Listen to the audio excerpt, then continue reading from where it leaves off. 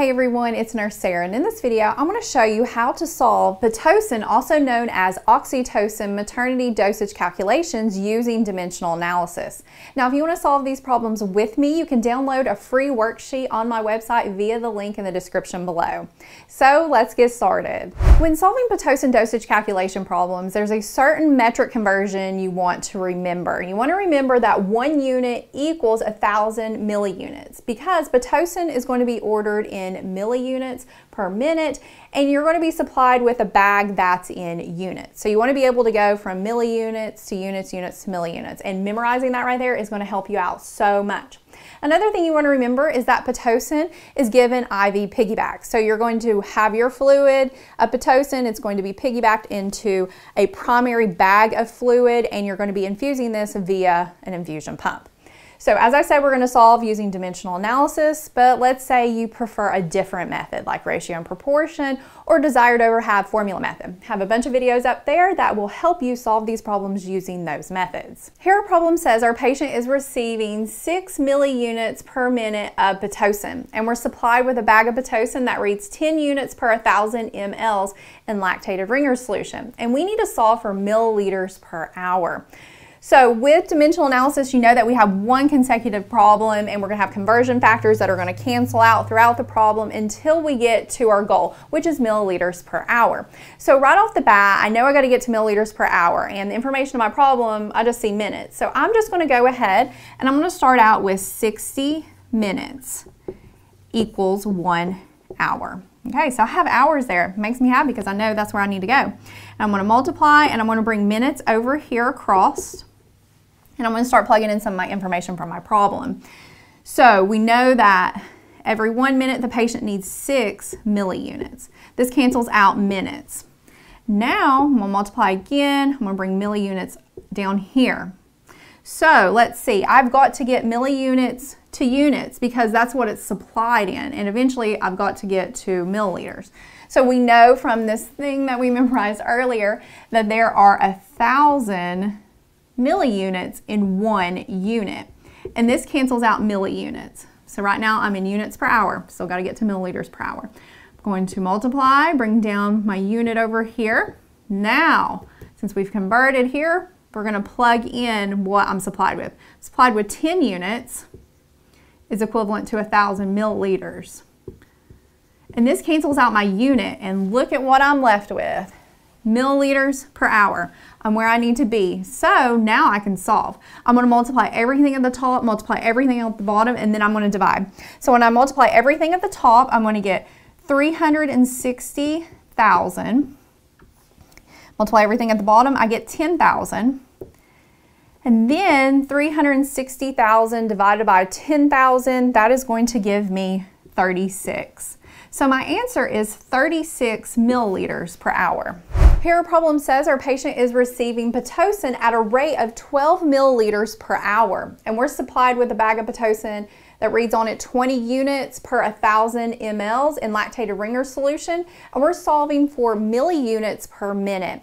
So with this whole continuous conversion sequence thing I have going on up here, I've got to have minutes in there. So what I'm going to do now is I'm going to sort of do the opposite of what I did in the last problem. I'm going to start out with hours this time. So we know that 1 hour equals how many minutes? 60 minutes. So right there, boom, I have my minute, which is what I'm going to need in the end. So bring this down and over our hours. So I can plug into the problem. We know that in 1 hour that patient needs 12 milliliters. That's going to cancel out my hours.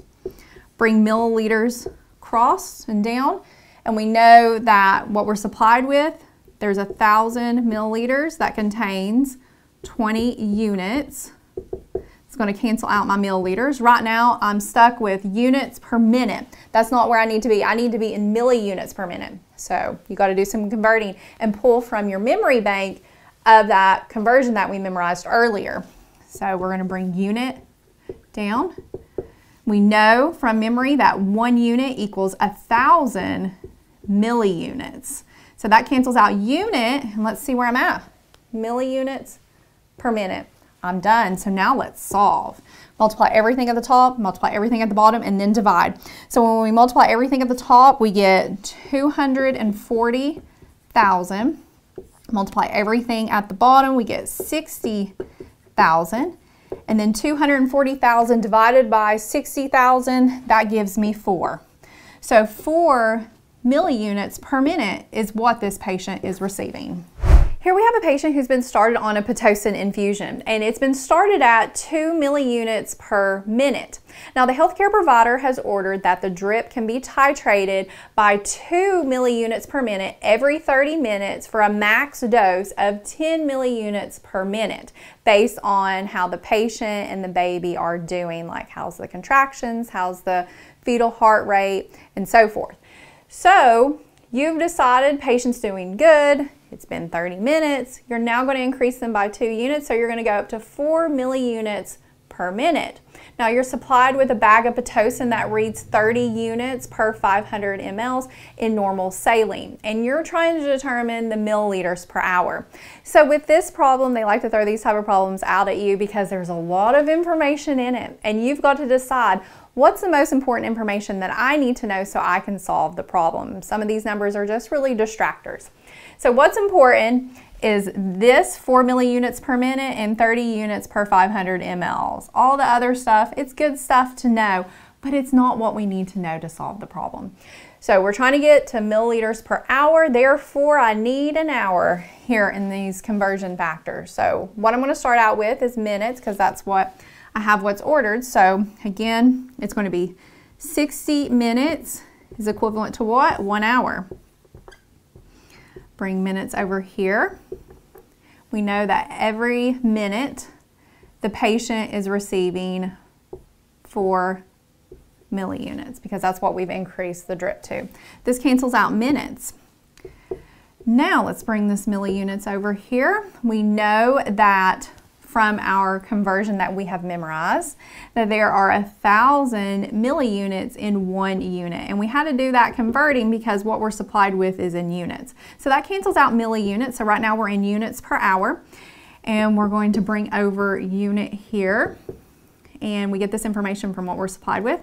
We have 30 units in 500 milliliters of normal saline. This cancels out unit, and what am I left with? Milliliters per hour. Aha! I'm where I need to be.